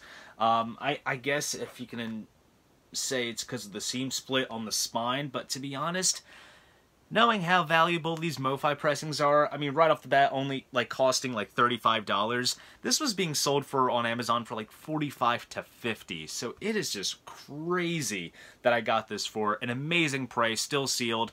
Granted, with the minus, like the small imperfection, but to be honest, it's not enough to whinge and moan about. But on this record, you get some classics like Say Goodbye to Hollywood, New York State of Mind, Miami 2017. This album is full of fantastic songs, and it wasn't until they had the Billy Joel station on satellite XM radio that they were doing this segment on Turnstiles, and Billy was talking about each song and just describing each song, and then they would play it, and just, it's brilliant stuff. Comes with a nice gatefold sleeve, which has lyrics here. Nice thick cardstock sleeve. And as always, you get a nice little folder with advertisings, rice paper sleeves, nice heavyweight vinyl. There's the label there. Now this one was mastered by Rob Loverty. All of the other Mo-Fi pressings that I have were done by Craig Wunderlich, and that is for both the standard Mo-Fis and also the silver label releases. And real quick, once I get this back into the jacket, I'll also show you which number I have, because this is indeed numbered like all other Mo-Fi pressings. As you can see there, this is copy number 3421.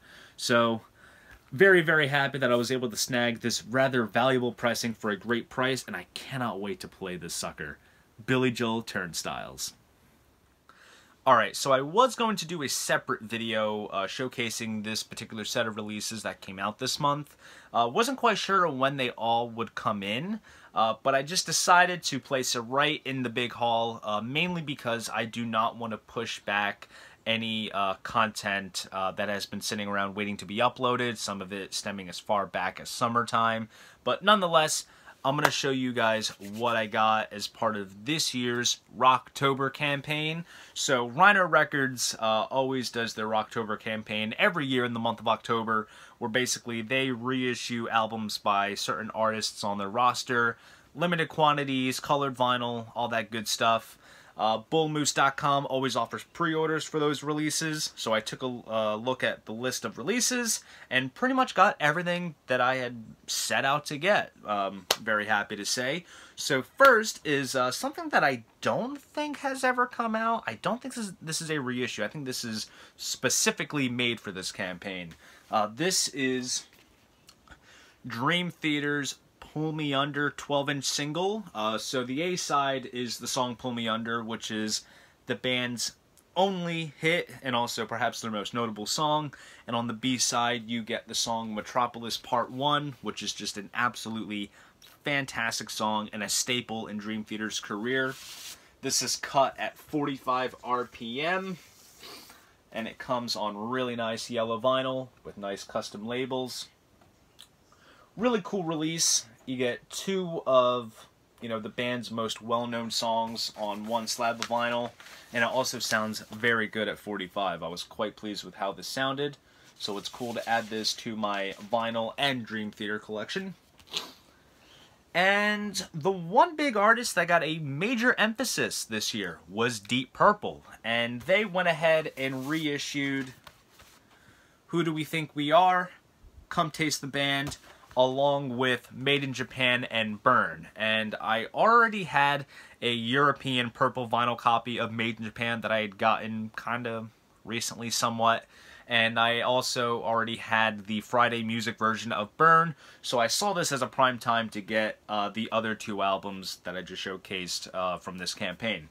So first, Who Do We Think We Are? This is the last album, studio album, to be recorded by the famous Mark II lineup, and this is one that kind of goes under the radar because this kind of came out around the time of Made in Japan, and that was a huge success, so this album didn't really get a whole lot of, attention, I guess you could say. And also you can kind of sense that the ideas kind of lacking in places. It's not as strong as an album as Machine Head, but it still has some really cool songs. The notable one on here is Woman from Tokyo. That was the single off of this. Mary Long is probably my favorite song on the record. Rat Bat Blue, Our Lady is a cool closer. It's a decent record, and I'm glad that I got to hear it for the first time. This is one that I've been just curious on checking out. Gatefold sleeve here, which has newspaper clippings over the years. We also get an insert which has the lyrics.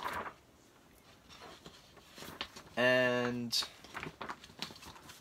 the vinyl itself comes on very aptly colored Deep Purple vinyl. And you got the green Warner Brothers label. And after doing a little bit of research, this is actually the same European reissues that we got, I believe it was last year. Like I said, I got the Made in Japan purple vinyl copy. This is essentially the same thing. They just gave it a proper American release, which I think is cool because getting them as imports was kind of expensive. Some of the prices on those imports were rather high, so I thought that bringing them into this campaign would be a great affordable way to get them within the US.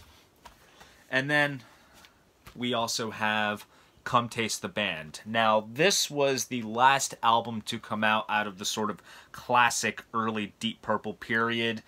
Richie Blackmore is out. You got Tommy Bolin in, who is a fantastic guitar player. Not as strong of a player as Richie, but he adds his own flair to the band's musicality. And of course, you already have David Coverdale and Glenn Hughes, and of course, John Lordi and Pace. Very much in the sort of funk rock direction in places, which is pretty much what Coverdale and Hughes were into. And then with what Tommy Bolin had done in James Gang, it was just the kind of perfect, you know, meshing of influences. But honestly, this is a rather good record. Coming Home is a great rockin' opener. Getting Tighter is my favorite on this. I Need Love is good. Love Child. This Time Around is fantastic. You got, you know, Hughes and Coverdale trading lead vocals. You Keep On Moving is a great closer. Just, it's really, really good. Comes in a gatefold sleeve. Nice little photo collage of the band right there. And then you also get a printed inner sleeve with the lyrics. Of course, purple vinyl. And then this time around, if you know your label history, we have the Palm Tree Warner Brothers label there, which is quite nice. And both of these Deep Purple releases sound absolutely fantastic. Just very nice, punchy, a lot of power. Really can't go wrong. So if you're quite curious on how these recent Purple reissues sound, you definitely got to give these a shot. Because there's been quite a number of them over the years. I may have to do a video on that sometime down the road. Alright, and up next is a film soundtrack. This is a movie that is celebrating its 40th anniversary, and this is a movie that I loved seeing when I was a kid, and still to this day. It's just a great, fun rock and roll film, and that is the soundtrack to Rock and Roll High School, which of course features the Ramones.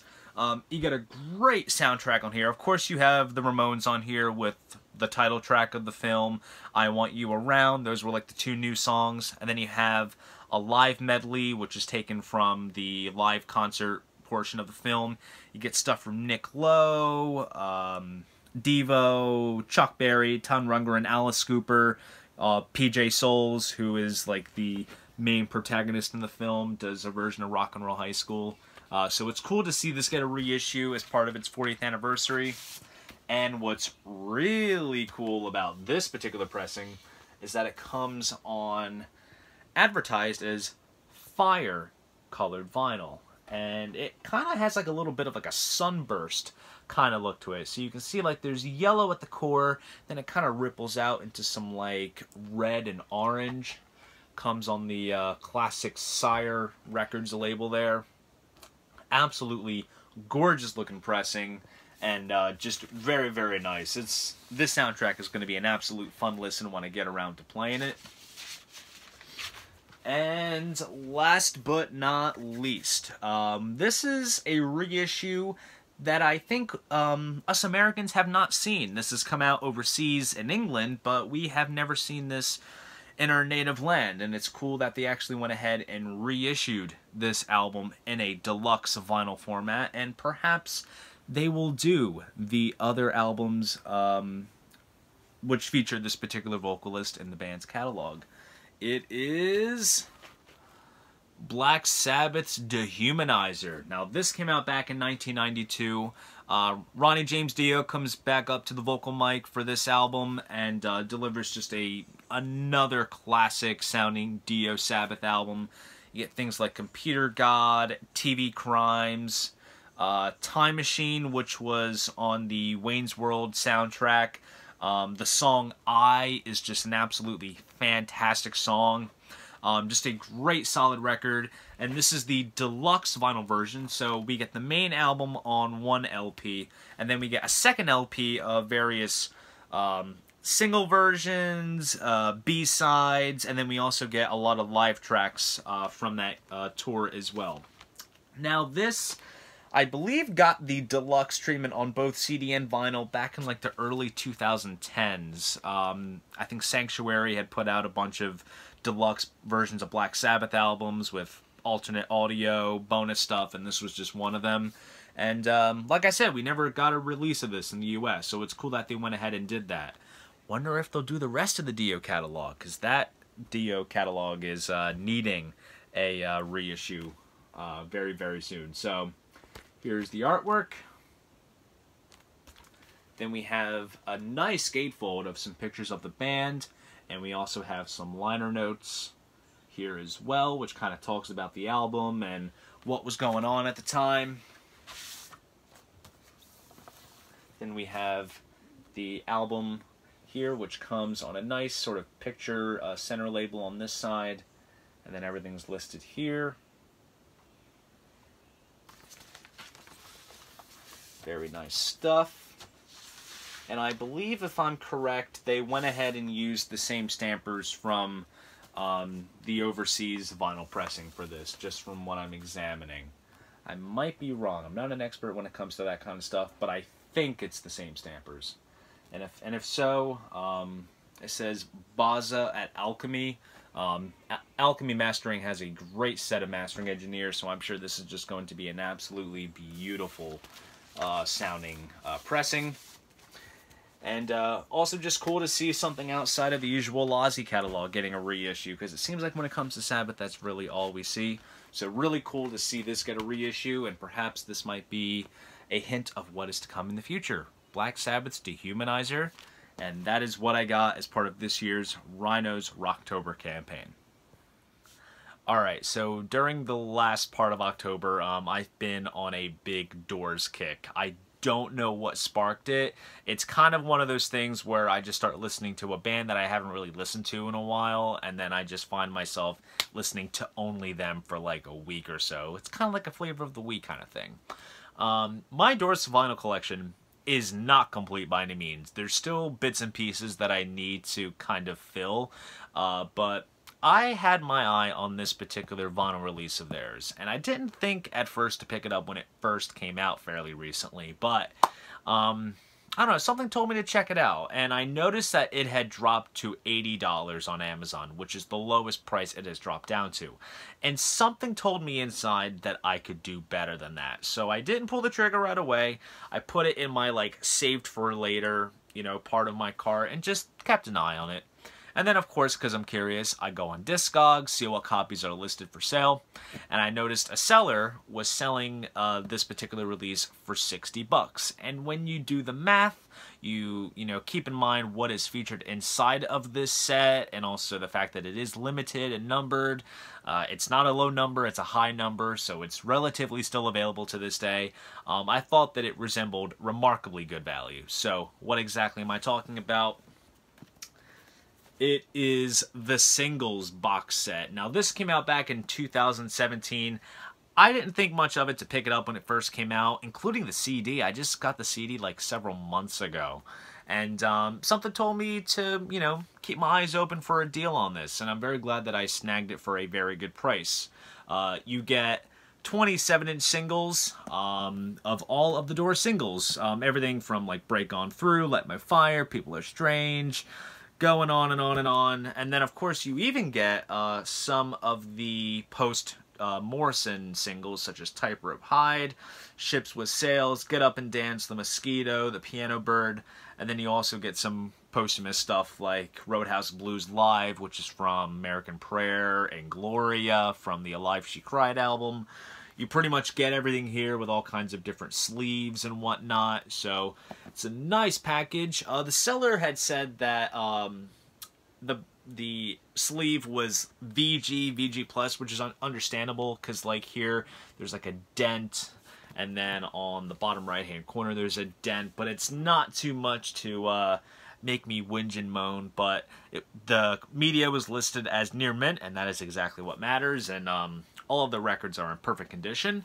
Like I said, it's limited to 10,000. It is also numbered. I have copy number 7,316.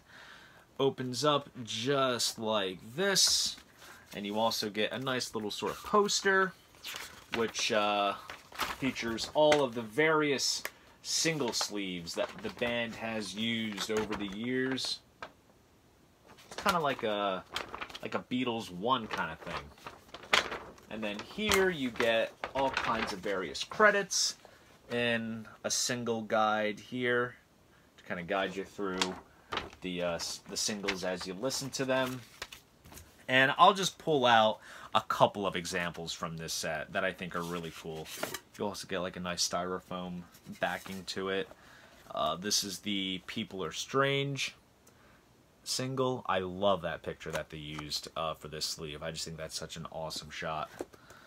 You get the Break On Through, which utilizes the back cover photo from the first album. Let's see. We also get some generic Elektra sleeves here, such as the one for Light My Fire.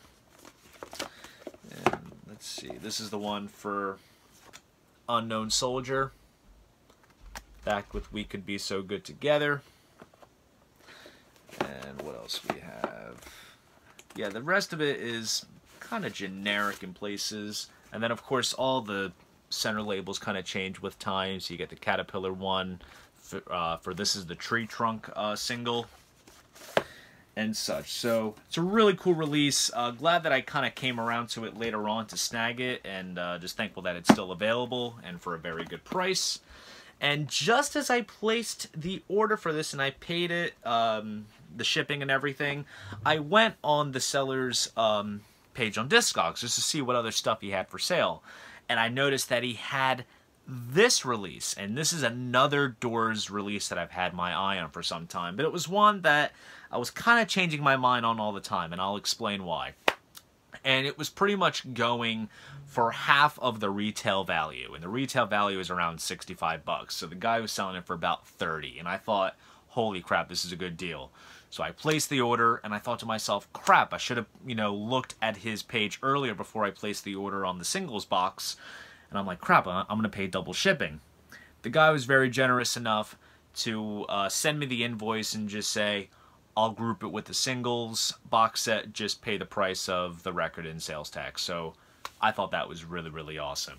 So I am talking about the Doors' self-titled debut. This is the 50th anniversary version, which came out back in 2017. And what made me gravitate to this is that the vinyl inside features the mono mix. Now, I only have the stereo mix, and of course, you need both mono and stereo if you are a bit of a completist.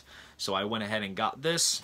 And I was always going back and forth with getting this particular release of the album. And that's simply because with the way that the Doors, catalog is being handled by Rhino and Doors management, because they did this version, which is pretty much essentially in the same style as the Ramones reissues, where you get the vinyl and the booklet here and the CDs on this side. You get both stereo and mono mixes on CD, along with songs from the Matrix show, which is the first time that the master tapes were used. It's a whole backstory. This clip is not going to go any longer, so it's a whole long story. Anyways, they did this, and then they did the 50th anniversary for Strange Days, and they actually reissued the mono version of that album separate in a standalone vinyl release, and they released a 2-CD version of the stereo and mono mix, which I don't have on hand at the moment. I think it's in my car. So that was kind of the missed opportunity to make it into a similar package like this. Then they do Waiting for the Sun in this kind of configuration, 2 CDs and vinyl. And I had just gotten the 2009 Rhino version before they announced the 50th version. So they've kind of been weird with it. But it plays alright in the end because they actually released the CDs separate in this 2 CD only version. So that's cool. Maybe they'll do that for the Soft Parade because I already have a vinyl copy of that. But anyways, let's talk about the package. So, like I said, kind of done in the same style as the Ramones anniversary reissues. This is a numbered release as well. I believe this is 10,000, or it might be more than that. This is copy number 8,137. And I'll showcase the vinyl, of course, and the book. The book is very, very nice. You get some very nice photographs of the band. That's an absolutely amazing shot. Love that picture. You get liner notes from David Frick, who writes for Rolling Stone, and of course engineer Bruce Botnick adds his 2 cents, talks about the recording of the album. Very, very nice. And then we have the vinyl itself. Mono version comes on the Gold Electra label. Now, from what I've read online and what I was able to research, I believe they literally took the Record Store Day pressing that they did, which was back in like the early 2010s, took the stampers and just repressed them and added to this release. And granted, that pressing that was done for Record Store Day was limited, and it's...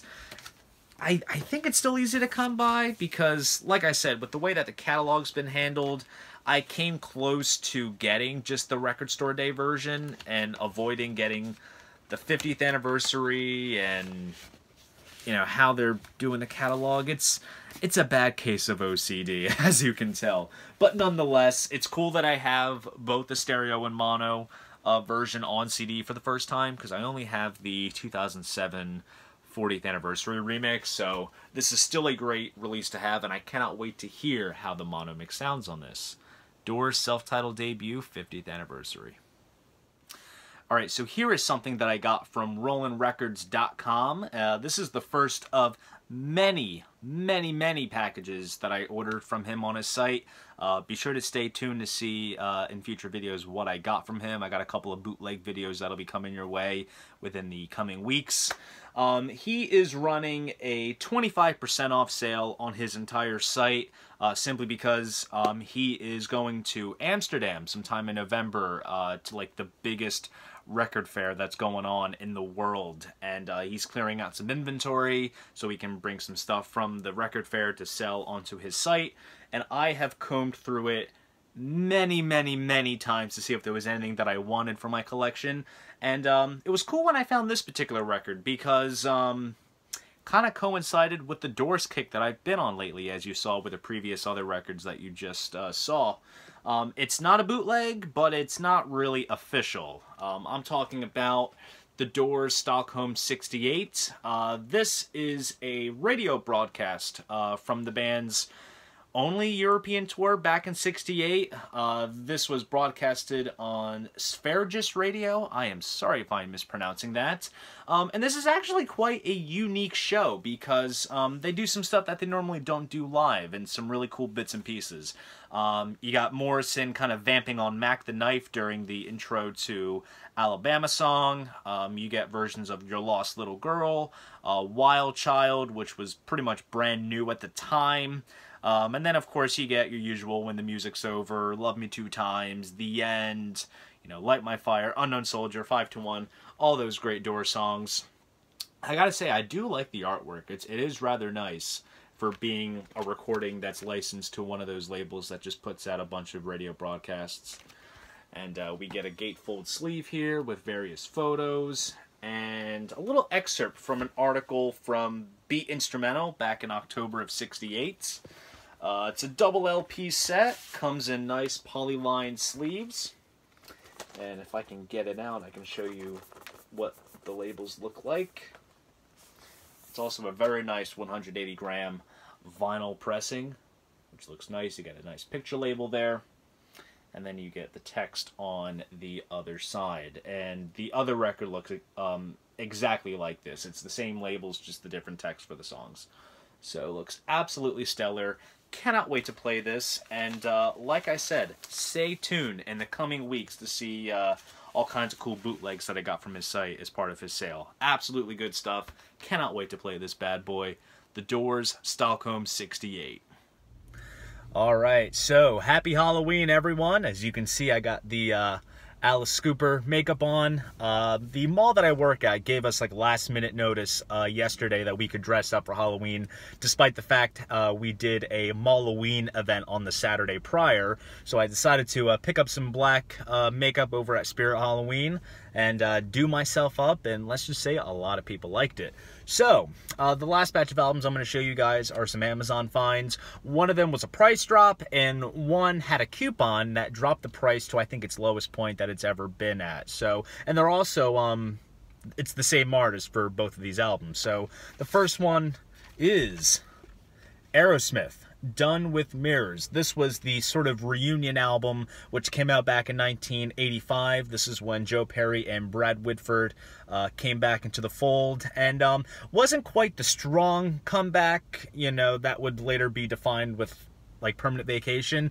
but this was kind of a hint of what was to come. I mean, they were back, you know, in terms of the members and the camaraderie, but definitely they had to kind of get off the hard stuff and get back to making a focused record, which came with Permanent Vacation and Pump. But nonetheless, it's a good rockin' album. You get Let the Music Do the Talking, which was originally done by the Joe Perry Project as a solo piece, so they did a band arrangement of it. And you also get She's on Fire, Gypsy Boots, all kinds of cool rockin' Aerosmith tunes. And as you can probably see, it has the whole mirror kind of look to the cover throughout the sleeve, even on the inner sleeve as well, which is cool that they replicated that. Nice picture of the band. So very glad that I got this, and this dropped to around 13 bucks. I thought that was a good deal for this, because this is like the next album that I need in my 80s Aerosmith catalog, so I'm happy to get this. And the next one is, it was regularly listed at like 18 bucks, but it had a $4 coupon, which dropped it down to 14, and it's a double LP set, so I figured $14 for a double album is not too bad. And this is Aerosmith's 9 Lives. Now, this actually got reissued at the same time with Live Bootleg, as you saw earlier in this haul. And I didn't get this just because if I was to pick one or the other, it was going to be Live Bootleg. Can't really get everything when it comes out brand new, but happy that I got this for a pretty sweet deal. This includes Falling in Love is Hard on the Knees, Hole in My Soul, Full Circle, Pink is like the notable hits, and then we actually get some bonus cuts on this. I believe we got, let's see, I Don't Want to Miss a Thing is added on here as like an extra track to sort of fill up the side. Artwork is nicely replicated. There's a picture of the band in the middle there. I don't think that was on the original CD. I'll have to double check. It's been a while since I last saw it. And we have 2 LPs, credits and such on one side here.